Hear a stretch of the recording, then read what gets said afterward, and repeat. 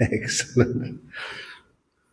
Okay, so hopefully now you're getting used to the retreat space and the body's getting used to it. You're sleeping well enough at night.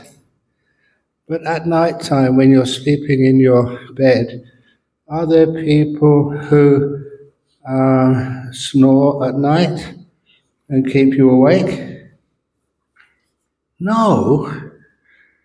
Oh, because I still remember that often when you're sleeping at night time and you want to get up early to do some meditation, often it's the case that noise can disturb you. I mean, you can't get a good sleep that night. But I always remember what Ajahn Brahm taught us. It's not the noise disturbs you, it's you who disturb the noise. And that's again a very powerful saying.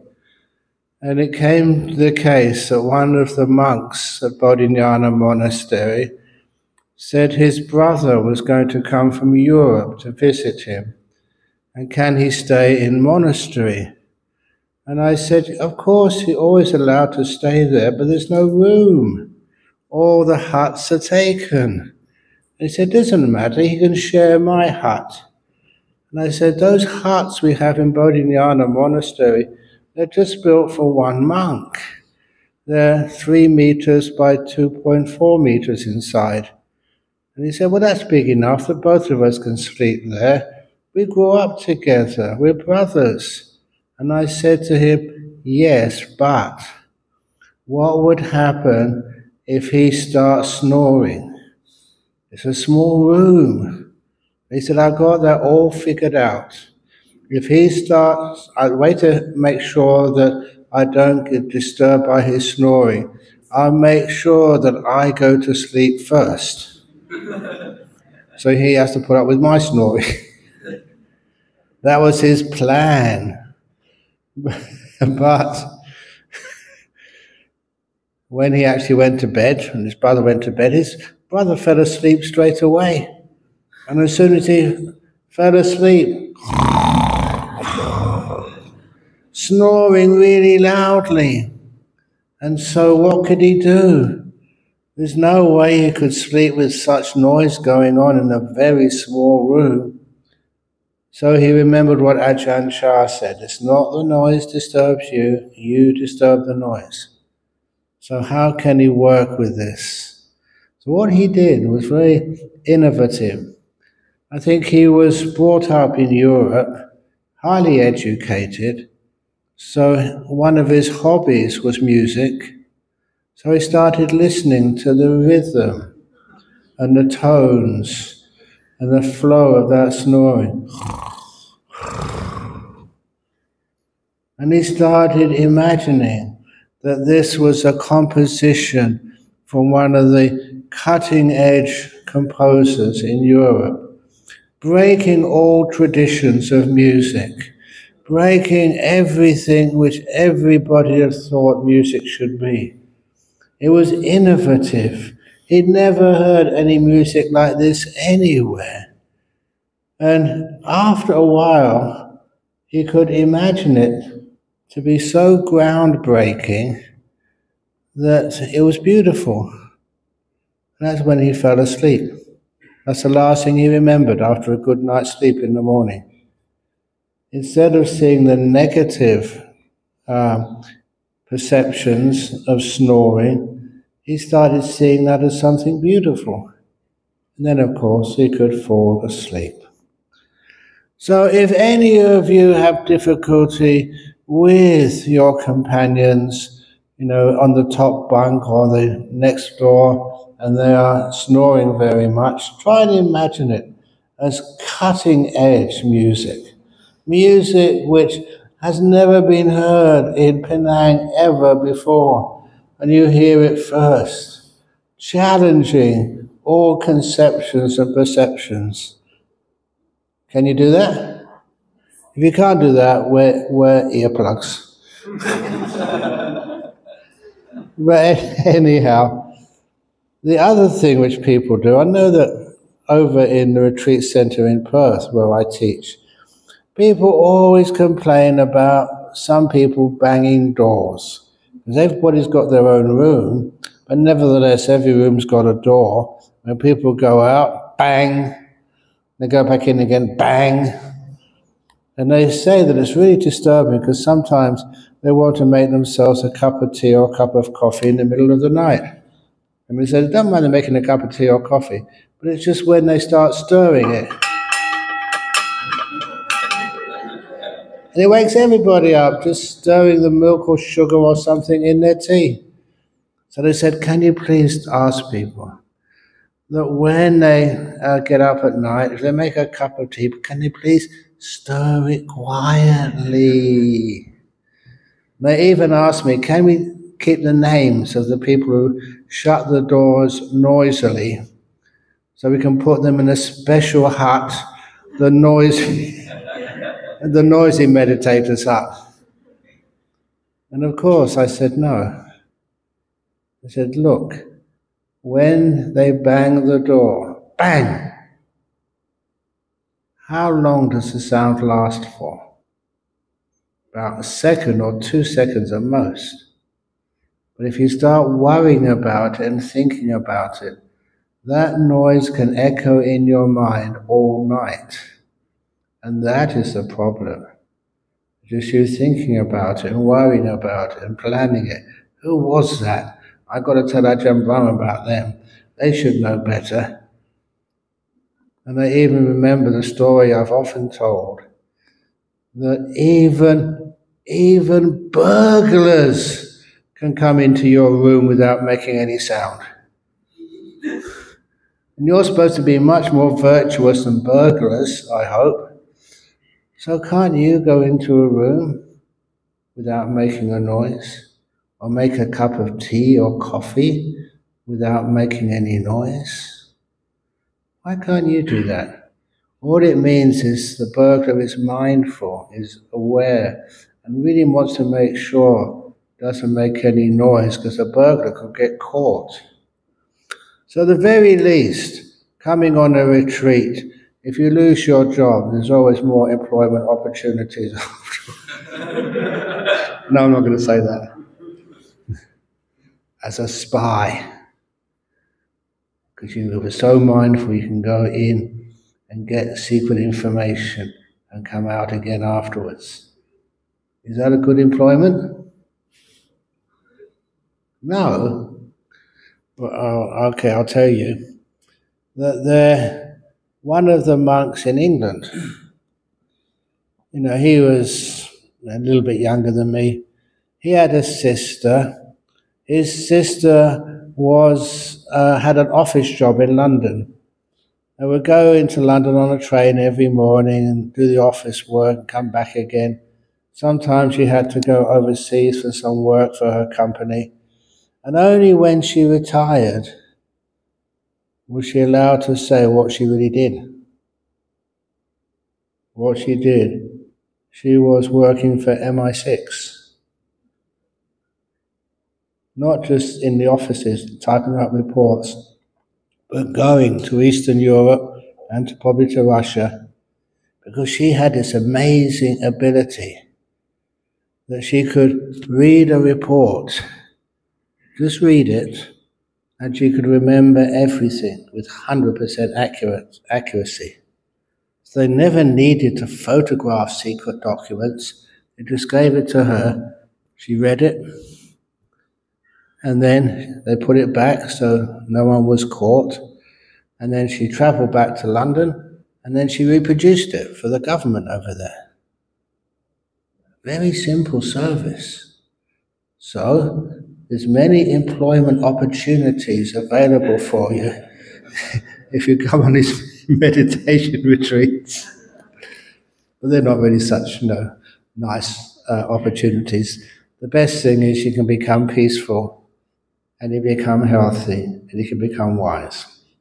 But starting off with the meditation, yesterday, the last couple of days, I taught how to just be aware of your body, relaxing the body. That's important, because when the body is really relaxed and comfortable, it doesn't bother you anymore. And once the body is nice and peaceful, as I mentioned in the question time, and it's an important point, that's why I'm going to stress it again, that when you want to leave the body and go towards the mind, it is like crossing a river. On one side is the body and all the five senses, on the other side is the realm of the mind, the sixth sense. And it's hard to cross that river, which is why that we usually have what I call the stepping stone in the middle of the river, which is the breathing. The breathing starts off as something which you feel, it's a bodily sensation. But as I pointed out, as the mind becomes focused on the breath and the breath starts to become delightful, you may notice, if you're wise, that you aren't feeling the breath in the old way. You're knowing the breath. It's experienced through the mind rather than through physical touch. For those who want to check me up on this, you can actually see that the first part of the breath meditation, they call it a kaya sankhara, of the body. And then in the second part, the second 4 stages of anapanasati is called a chitta sankhara. It's coming from the mind, from that sixth sense. That is why it starts to experience to be beautiful, delightful. The things in the body are not that delightful, but once the mind starts to dominate and the mind starts to experience the breath, and it becomes very beautiful, very refined, and very delightful. And that's exactly what the Buddha said when you experience the breath with piti sukha.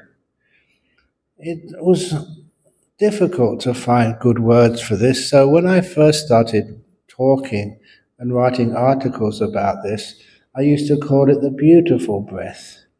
But instead of calling it beautiful, because beautiful is just too visual, I think like delightful breath these days, the pleasurable breath. It's not really the breath, it's just the way the mind is perceiving it as delightful. And this, to me, is one of the most important parts of the meditation. The reason I call it important, because once your meditation starts to be delightful, once you enjoy it, then what happens is you want to meditate a lot.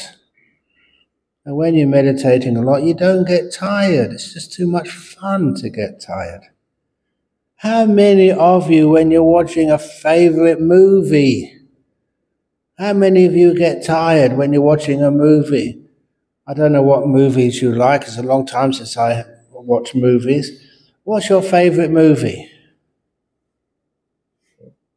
You don't watch movies either? Well, suppose it's, I don't know, Harry Potter. That's all over now, isn't it? People have seen that too many times. I don't know, but say it's some favorite movie. Or say it's a soccer match. Have you ever seen your husbands watching a soccer match and it's played in the other side of the world? They're watching it in the middle of the night. They should be fast asleep. Do they get tired? Do you see them watching a soccer match and their head nodding and almost falling to the floor? Of course not. Why? Because they're enjoying it.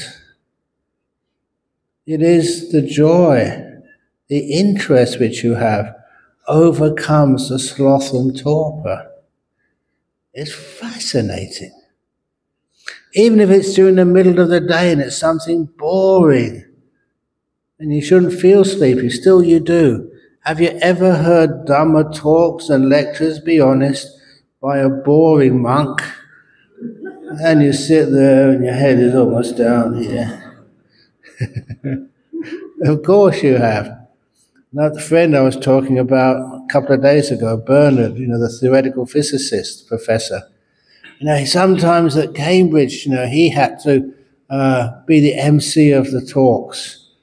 And sometimes some of these monks, they knew what they were talking about. They were really good scholars. But sometimes he fell asleep, and he was the MC. And so the monk would finish and say, well, what? But if it's interesting, you never fall asleep. That's one of the reasons why. Because I experienced that many times as a layperson listening to boring monks' talks.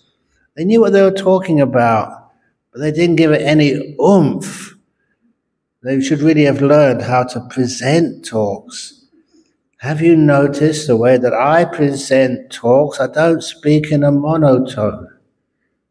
You always pause, and then sometimes you raise your voice, sometimes you lower your voice. And that way it keeps people alive and interested. And that's important, because the same with your meditation. If you always keep things boring, of course you fall asleep. That's one of the reasons why even in breath meditation, how can you make breath meditation more interesting?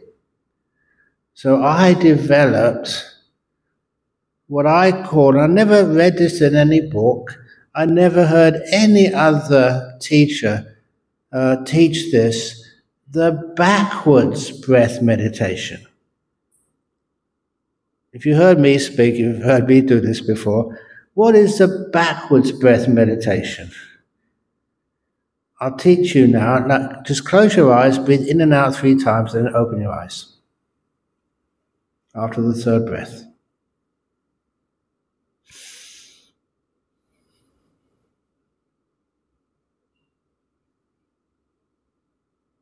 After the 3rd breath. Please don't forget to count. And I guarantee that you started with an in-breath, then an out-breath, that's 1. In, out, that's 2. In, out, that's 3. That's the ordinary breath meditation. Now close your eyes again. Breathe in and out 3 times, but start with the out-breath. Out, in, out, in, out, in.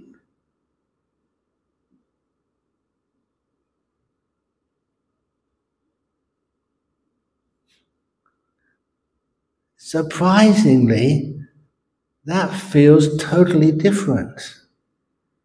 It should be the same, but it feels different. Your perception has changed. And that's what I call the backwards breath meditation. It makes it a little bit more interesting. You're not doing it exactly the same way as you did before. That means you're more aware. And sometimes, if that doesn't work to make the breath meditation interesting, I teach breathing in 3 times to 1 out breath.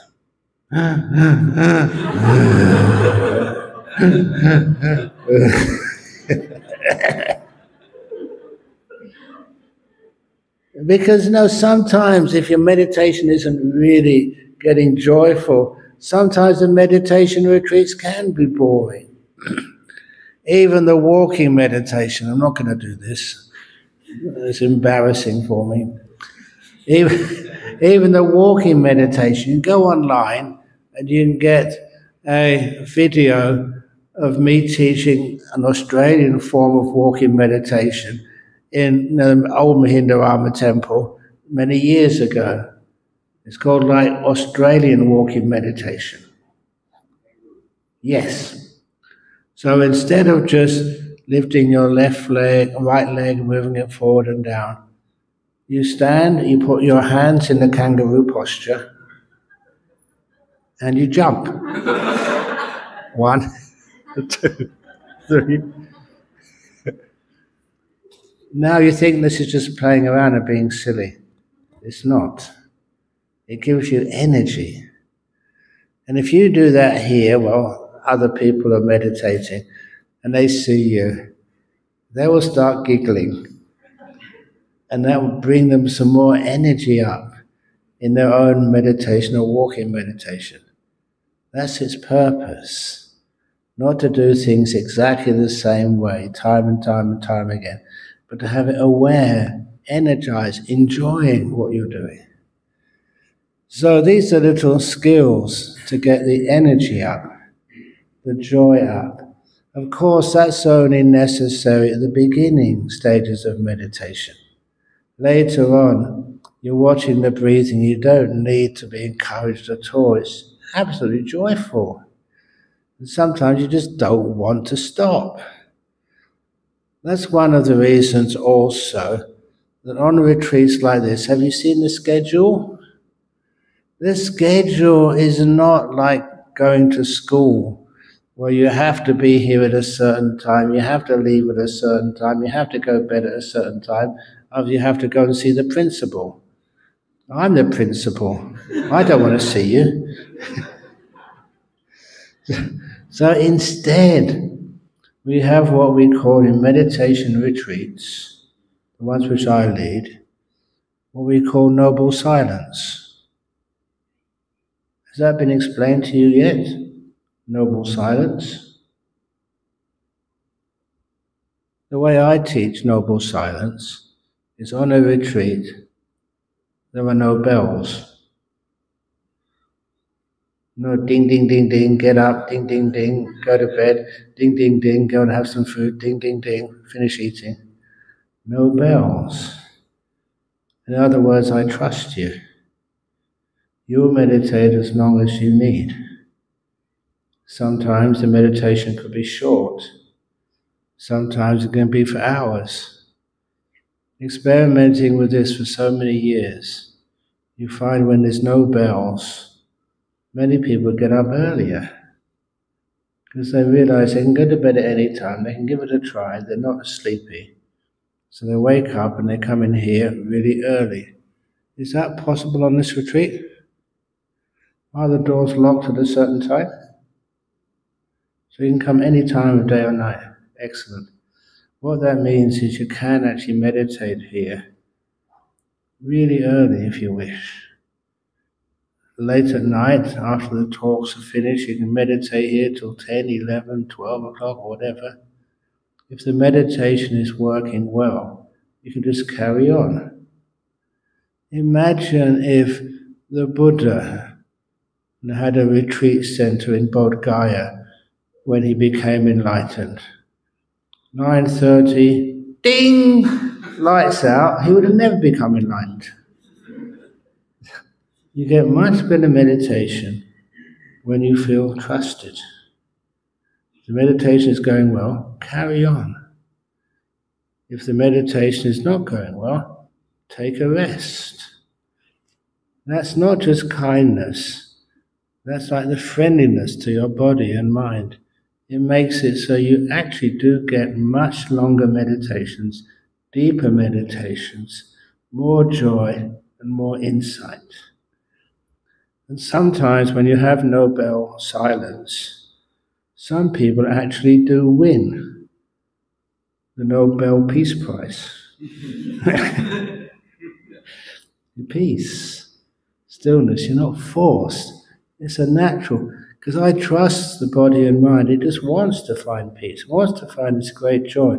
It wants to have such strong mindfulness, it can go and see a little clump of bamboo and it's absolutely gorgeous. It's the mind becomes, the first meditation I went to, retreat, it was in a boarding house for students during the vacation period. Now many of you, know the reputation of cooks in UK. If you want to have good food, you go to France or Italy or somewhere. You don't go to UK for food. And even worse, the cooks who were employed to make the food for students, they were some of the most incompetent cooks of the whole range of chefs in UK. So this is honest, when I heard we were going to stay in boarding houses and the food was going to be cooked, by boarding house cooks, I thought I should take sandwiches or something. This is going to be really hard. But to my surprise, and this was kind of shocked me, the food which I ate in those boarding houses was actually delicious. And I thought, I must just have good karma, good luck, to have hit on some rare cooks still employed in boarding houses. Because the food over there was usually, everything was boiled or steamed.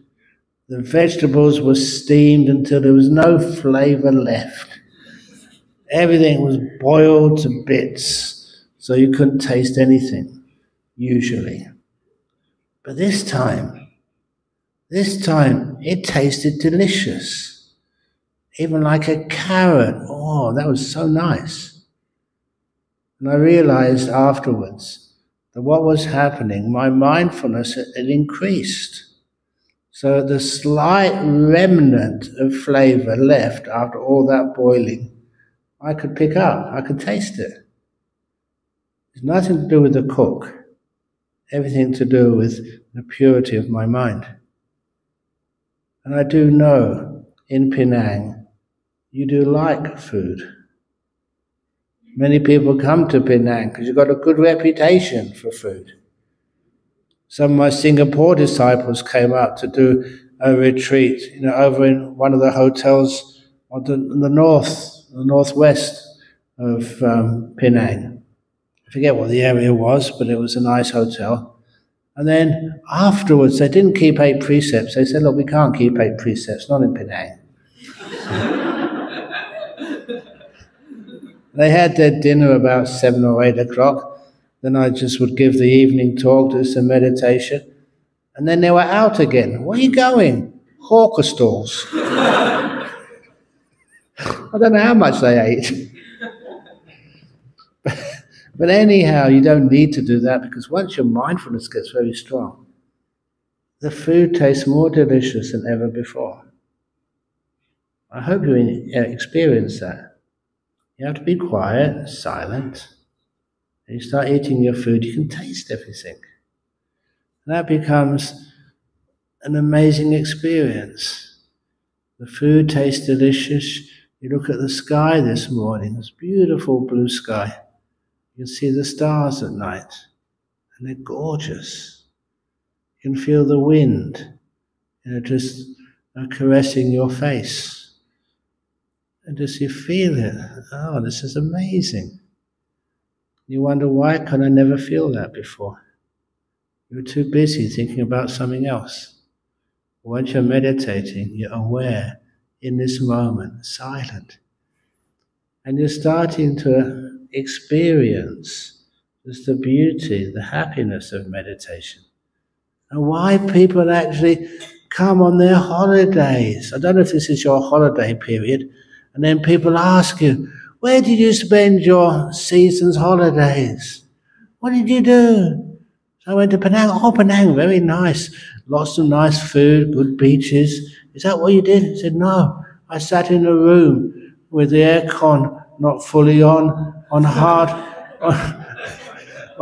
cushions, getting up early in the morning, going to bed late at night, listening to monks give talks. Is that what you did?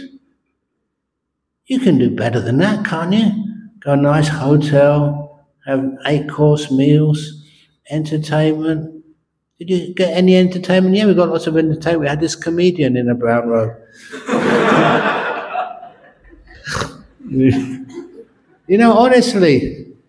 Honestly, there once when I was giving some talks over in Melbourne, after I finished my talks, this man came up to me.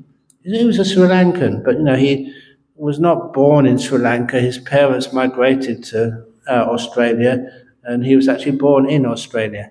And he said, I've been listening to you, Ajahn Brahm, and you have a lot of talent in comedy. He says, I'm a professional comedian. He went on the TV as a comedian. He was that good. And he said, you can get a job easy on TV as a comedian. I kind of liked that. I took that as a compliment. And I said, no, I'll keep my day job as a monk. I enjoy it more. But if anything ever goes wrong, I know I can always get a job on TV as a stand-up comedian. but nevertheless, just the joy. That's one of the reasons why you could do things like that. The happiness. And where does that joy and happiness come from? It's not something you're born with. It's something you develop through your meditation, through your happiness. You sit down and watch the breath for an hour. Oh, that's gorgeous. It's all this energy which you can share with others. And that joy is vital. Because once you have that joy, you can watch something and your mind doesn't wander at all. I said this simile over in Singapore. It's one of my favorite similes. But the first one of the places I said this simile was in South Korea, in the town of Daejeon, when I received this invitation to give the keynote address at a big conference. You were thinking, oh, that must be some Buddhist conference, some meditation conference. No, it wasn't a Buddhist conference. It was a keynote address at the annual conference of the World Computer Society. I was giving a keynote address to all these experts, CEOs, professors of computer science. I remember one guy I was chatting to, it was very interesting. He was the head of the European Union Cybersecurity Organization. And of course, he asked me, Ajahn Brahm, I've never heard of you. Who do you work for? Is it, not Samsung, yes, it's Samsung. Is it the other one? The computer companies? Dell Computing? You work for Apple? I said, no, I'm just a monk. So what are you doing here? And he was saying, I was invited here because in any conference, when you always hear the same thing from the same people, it gets incredibly boring. So I'm here to give you another perspective which you haven't heard before. And I started off with insight practice. What is this I'm holding up? Yes, what else? What else? What else? What else? What else? What else? What else? When you hold something up because of the way you've been taught at school, you think there's a right answer. Bottle of water, that's not wrong. It's not right. It's more than that. And as you look longer and longer, and you put aside all of what you've been taught, all of your ideas of what a correct answer is, you keep on looking, then you can see more. You can see more and more and more and more deeply into something. That's what we call insight. It's not seeing what you think you're supposed to be seeing. It's not like a right answer. You see deeply into something, and you find uses which you never thought were possible. I've got an itchy back. And this cap over here is like serrated a bit, so it's very nice to actually to scratch yourself with a bottle.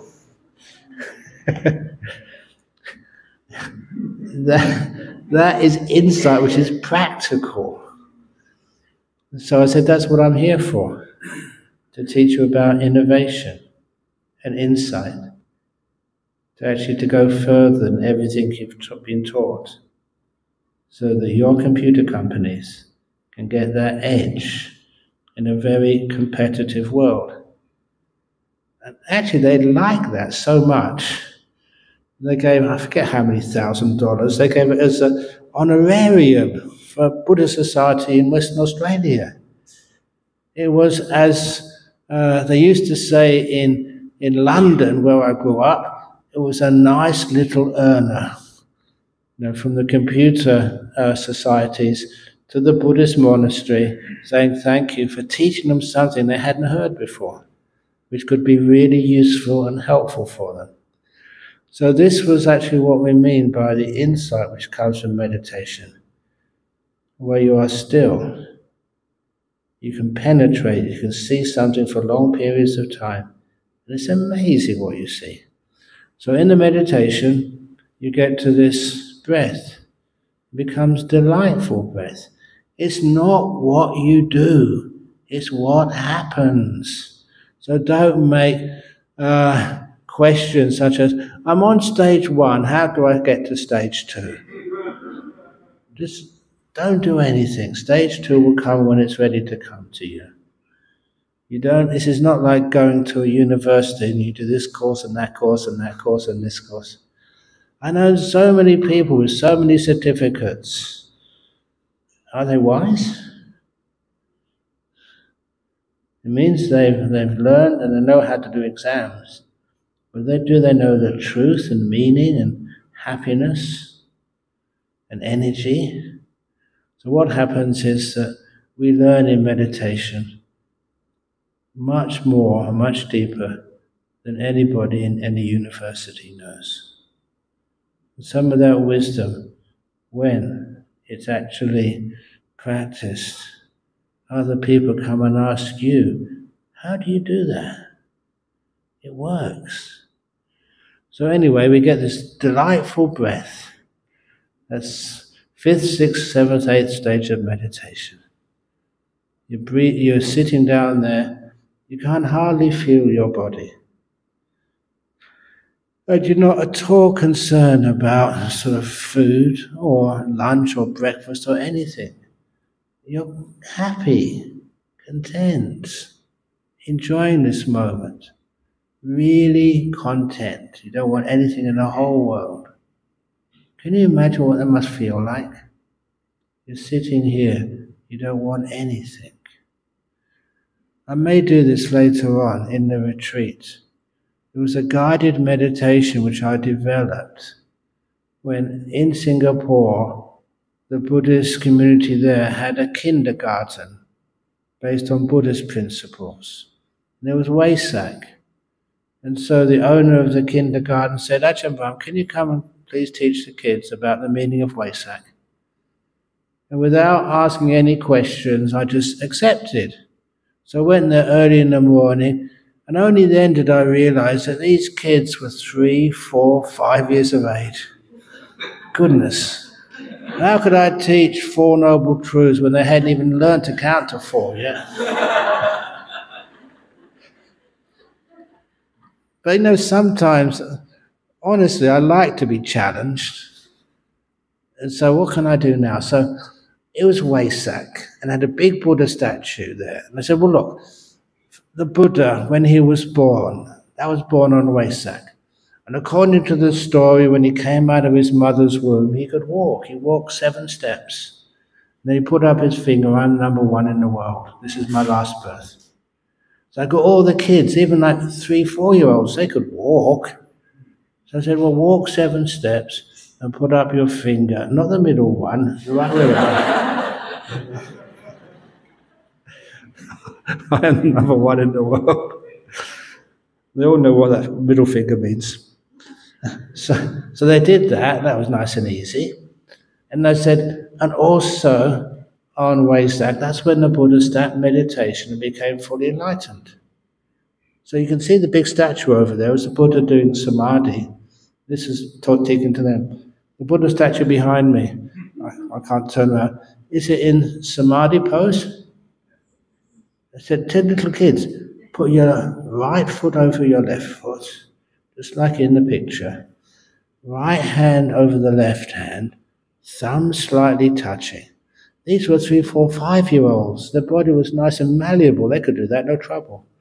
Back straight, chin down, close your eyes. And imagine you're a Buddha, just enlightened. You've got nothing more to do in life.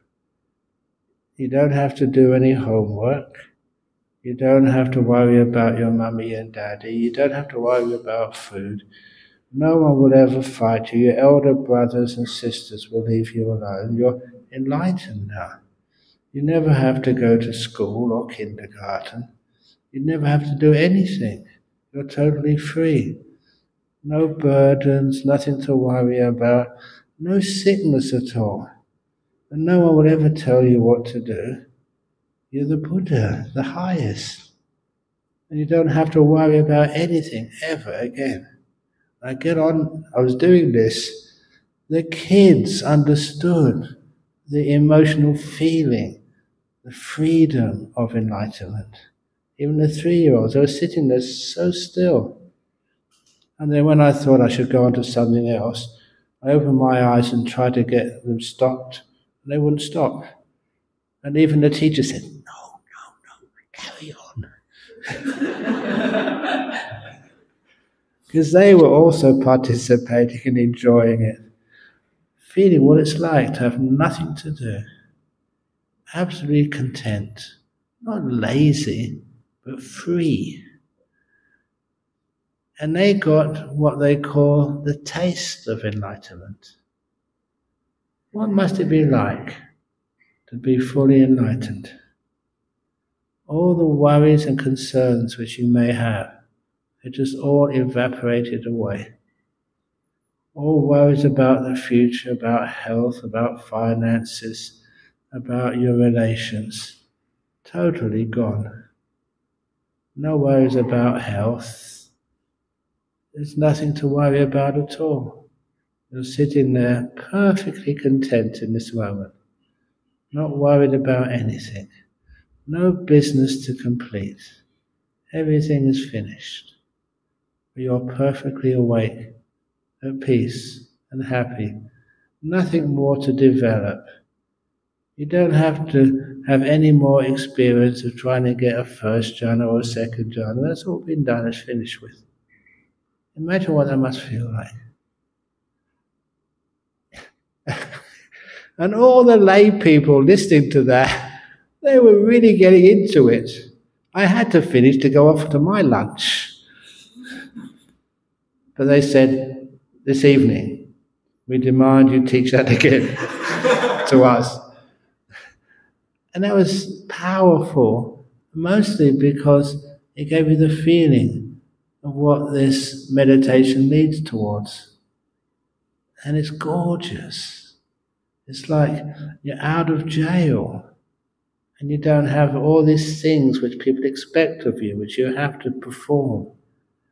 You don't have to worry about aches and pains or the stress of so many things people want you to do. You're free like a bird. You just fly through the air, totally liberated. That's why when you get taste of that in your meditation, it's the most joyful thing you could ever do. Yeah, you can win the lottery. Do they have lotteries in Penang? Yes. Has any of you ever won it? You don't win lotteries, you always lose them. Even if you make a lot of money, you still lose. You lose your happiness and peace. You're understanding that the peace comes from simplicity. People often tell me, Ajahn Brahm, come on, you must have some psychic powers. Let me have a lottery number. We'll give 10% to your monastery. And I say, only 10%? I do all the work. You've got to be careful, because sometimes these monks, I'll tell you another story. Sometimes they do have powers. Even nuns. I don't mind telling the story because this nun is dead now. She can't do anything to me. Do any of you remember I think she was German nun, Ayakema? Have you heard her name? I don't know if you've heard the story about Ayakema. But she was teaching a meditation retreat over in UK. When she finished the retreat, she had to go from the retreat centre to Heathrow to get a plane, I think, to go to Austria, where her main temple was. So she was with a driver, and on the way they had to stop to get some lunch. And so it's hard to find a place open in the morning before noon to get lunch. But they found this place, and it was next to a British pub. So it was okay because they just had to go into the pub in the entrance and then turn left and go through the doors into the restaurant area. So that's what they did. And they had a nice lunch. And the driver, who I knew very well, the lady driver, she had a few English coins left. Like I think £1 or £2 coins. And it was not enough to get them changed in the currency exchange place. So she thought, I've got to get rid of them. And at the entrance in the pub, there was one of these slot machines. You put £1 in and you pull the lever and all these numbers go past. And she was only doing that to get rid of the coins. And she'd done it a couple of times. She had only about 1 or 2 coins left. And that was the point where Ayakema came out. And this driver said to Ayakema, "You've got much more good karma than I have. You pull the handle." And in a moment of mindlessness, she wasn't really mindful. Nuns aren't supposed to do that. Ayakema did pull the handle. Please never ask me to do that. Please never. I will say no. I remember the story, what happened next. And this is true. I do make up some stories, but when they're true, and I check them out, this is true. She pulled the handle, mindlessly, and just went round and round. The jackpot. And all this money poured out of the machine onto her robes. That was bad enough. But then everyone in the pub, English pub, they went quiet. This was something which was amazing. The jackpot had been won by this bald-headed, strangely dressed woman. And then the bartender rang the bell and announced to them that according to the tradition, you know how English people love traditions, according to the tradition which cannot be bent or amended, anyone who wins the jackpot has to buy a free drink to everybody in the bar. So a very good Buddhist nun who keeps her precepts had to buy gin and tonics, whiskies, beers to all these people in the pub. That's dangerous to do gambling. Even if you win, you get into big trouble. So anyhow, it's joyful that you can tell stories and laugh at yourself when you make a mistake. It's not a big mistake.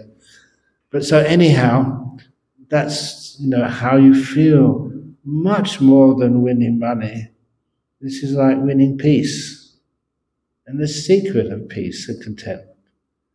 How much do you need to be enlightened? You just totally let go. I don't need anything in the whole world. I don't want anything. And then the peace really comes up, which means even in your meditation, you're watching the breathing. The breathing becomes gorgeous, not because you want it to be gorgeous, because you don't want anything at all in the whole world. That lack of wanting gives the energy to your mindfulness. And I've often tried to coin words. This is not in the sutras. Even the Buddha never mentioned this. But you have powerful mindfulness, superpower mindfulness, super duper power mindfulness. Super duper power mindfulness, you can look at something. Wow. all the different colours of pink and red and cream on my hand, and all the thousands of lines on my hand. When you're very mindful, you can see so much more. It becomes fascinating, interesting, delightful. And then you can see the most important parts. That you don't own anything. You don't own your breath. You don't own your joy. It comes up when you let it go. It's a powerful insight, and you realize every time you try to do something, try to get something, try to win something, try to possess something, it always creates suffering. When you try and let things go, to liberate, to free, to detach, not to pick things up, one gets so light in the head, so there's no burdens in your mind, light in the heart, you're light-hearted. People can't make you angry. It's weird. Sometimes when people try and stir you up, they try and make you upset. When people try to do that, I find it's just hilarious. It's funny what people say. Ajahn Brahm, you're nothing better than a dog. You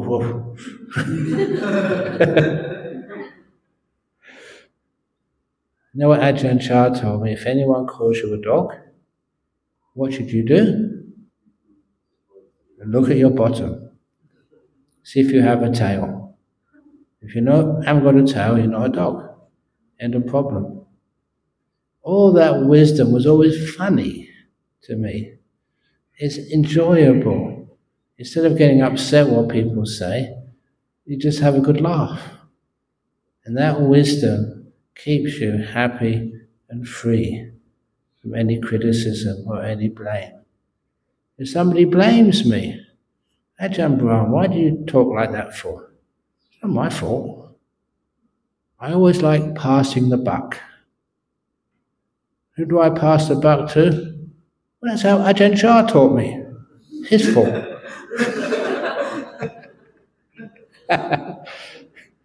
I don't get proud, because if people say, that's a wonderful talk, your meditation is so great, I say, no, it's not my fault. Ajahn Chah, that's what he taught me. And they try and blame Ajahn Chah, they can't do that now, he's dead. But if they try and blame him, so was his teacher taught him. It all goes back to the Buddha. It's his fault. His praise. Well, can you take it further? Of course. The Buddha's teacher. That was Venerable Kassapa, the previous Buddha. It all goes down, round, round, round. And you've got no one to praise, no one to blame. And then you're free. So when you're meditating, you get this great joy. You're watching the breath and it becomes delightful. Breathing in, This is Ajahn Ganha. He's still alive. Many of you have heard of him. He's well worth visiting. When he would give talks on meditation, they were brilliant meditation instruction. But all he'd ever teach was, when you're breathing in, breathe in, Sabbai. Does anyone know what that word, the Thai word Sabbai means? It means nice and easy and joyful and cool and chilled out and wonderful and gorgeous and relaxed and peaceful and beautiful. All those words. Sabbai. And when you breathe out, Sabbai. Breathe in, Sabbai. Breathe out, Sabbai. That's all. When you ask them any other questions, I've taught it already, that's all you need to do. Absolutely brilliant. So breathe in the happiest, most joyful breath you've ever breathed in your whole life. And then breathe out this joyful, happy breath. That's all. You get so much energy and happiness and joy in your mind, you carry on like that, easy. The only thing which changes, the joy gets more intense, more happy, until the joy takes over. And that's when you see these beautiful nimittas. If you do see a nimitta, there's lights in the mind, please experience that light. Sabah. Don't make it another thing to attain or possess or to develop. Just enjoy. Breathe in. So watch a nimitta sabah. Watch the nimitta, actually it doesn't go in or go out, watch it develop sabah. When you have that attitude to what you're doing, those lights in the mind become gorgeous. The two things about the nimittas you're supposed to develop, this is, oops, it's come off again. The two things about the nimittas you're supposed to develop, there we go. There we go. You're supposed to develop are its brilliance, its power, and its stillness. So usually the nimitta, when it first comes up, it's a little bit frightening for some of you. So they have this word sampasadanam cittang, which means like having confidence in it. You don't doubt it, you don't think it's dangerous, you don't try and control it. You allow it to become very bright and stable, and also to still that nimitta, samadaham cittang. When it becomes very still, very beautiful and gorgeous, that's when that takes over. At that time you can't be aware of your breathing. The nimitta is just too strong. You're just blissing out. And the next stage is when you vimocciyang cittang. And that means you enter the jhana through those beautiful lights. You get sucked in. You feel yourself falling into that light. Or that light just envelops you. And then you have some of the most wonderful experiences of your life.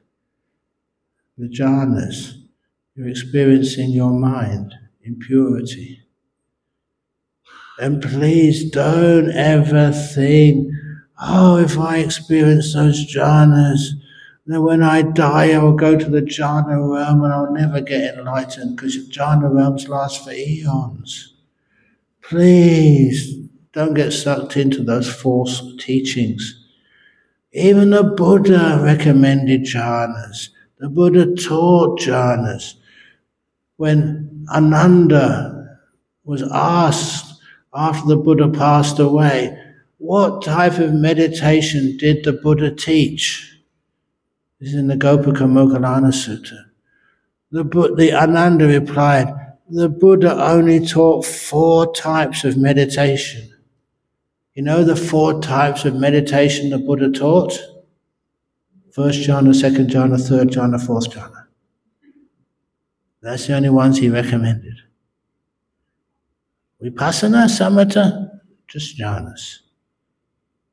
Because after the jhanas, you have to be like really dumb not to get insight afterwards. It's like you have the truth right in front of you. You have your mind really clear. Of course you're going to understand what this is all about. But the thing is, you need the data and the power of the mind. And that's provided by the jhanas. So this is the beauty of meditation. And if you really get into it, you get into a jhana, honestly, you come up and say, thank you, Ajahn Brahm. Thank you for all the teachers who have cleared the way so you can experience these amazing states. And also, just one last piece, because I get fired up by talking about jhanas. And one reason is because what you experience when you experience jhanas, the way the Buddha described it, he says, He described the happiness, the bliss you experience in many terms. My favorite term, he said, what you're experiencing is what he calls Sambodhi Sukha. When I first read that can't be true. Because Sambodhi means enlightenment. Sambodhi Sukha means the happiness of enlightenment. When you just get a first jhana, you're not enlightened. You get your first taste of what it's like to be enlightened. Sambodhi Sukha. And that always gives me the goosebumps. When you have a jhana experience, now you get some understanding of what we're doing this for. Why? People like me, I'm not becoming a monk to run away. I had a good education. I was fit. I was healthy. When I became a monk 49 years ago, I was even handsome. No longer. Why did you become a monk for? Oh, you taste some Sambodhi Sukha and there's no other choice. You go for the most beautiful, wonderful experiences available to human beings with all the wisdom attached to it. So I get passionate about jhanas, dispassionate towards everything else. Okay, I think I've talked too much, as usual. So sorry if I bored you, but hopefully I inspired you with my dedication to this meditation path. I will talk more about the nimittas and the jhanas in the next talk. But this is enough for now. Thank you for listening. Sadhu, sadhu, sadhu. Oops.